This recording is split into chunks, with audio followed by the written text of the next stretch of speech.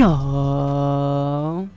Today I'm going to show you guys my favorite text effect so you guys won't have nasty, plain, boring, bland text. Yes, I said it. I'm sick of you guys having nasty, boring, plain text, and I'm going to get to the bottom of it. Okay, I'm done. I'm done shaming on you guys. Let's get right into it.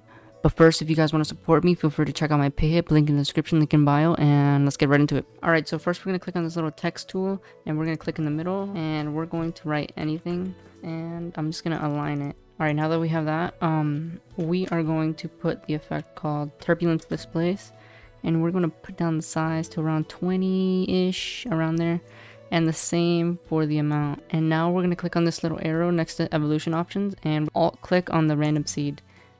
Next, we're gonna type time, and then the little star, and then 9.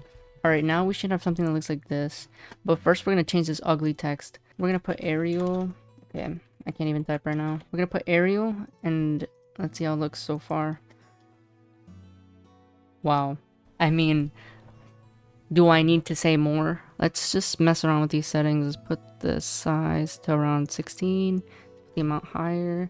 Now it looks a little ugly. Let's put this around lower, around 8.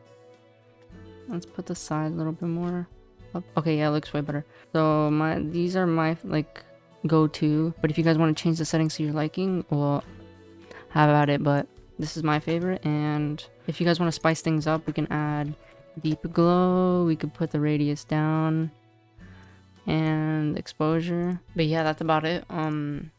If you guys enjoyed, make sure to like, subscribe, and if you guys do want to support me, feel free to check out my Payhip, link down in the description, link in bio, and I'll see you guys in the next one.